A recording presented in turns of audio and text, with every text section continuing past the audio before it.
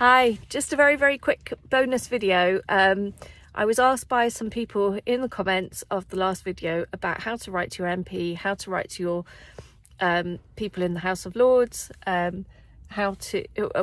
can I find a template letter that I can use to spark my own thoughts. So the answers to these questions are you can write to your MP. You have to look up and find who the MP is for your constituency. It's based on your postcode. You can write to any member in the House of Lords. It's always a good idea to pick Lords that have an interest in the thing that you're writing about rather than just randomly pick somebody. So definitely the Lords that are mentioned in these debates are ones that have an interest in this subject.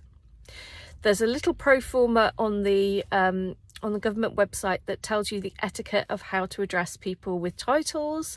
That can be useful if that's something you wish to go along with in your letter and how you address your envelope. You're an adult. If you don't want to do that because you disagree with the principle of titles, that's your choice. But I would recommend that unless you have a very strong principled reason why not to, it's always a good idea to go along with the established etiquette if you want people to read your letter sympathetically. The contact details for all of the members of the House of Lords are available on the House of Lords website. The link is in the description box. The template letters that you need are on the Keep Prisons Single Sex website.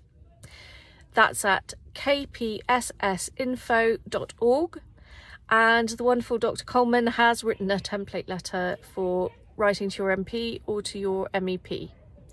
So please use those, but please add your own personal insights. Perhaps you are a woman, you're worried about if you were to go to prison, where would you be housed? Perhaps you know a woman and are worried about where she would be housed. Perhaps you have a personal experience with prisons, you've volunteered, or you've worked in a prison, or maybe you've been in a prison, used a probation service, halfway house, rehab, and met people that have used prisons, worked in prisons, etc. Your views are really valuable, and they would be very welcome to be added in this debate. I hope this little short video is a little bit of extra help, and I hope it encourages you to get out your best pen, write a nice letter today. Thanks for watching. See you soon.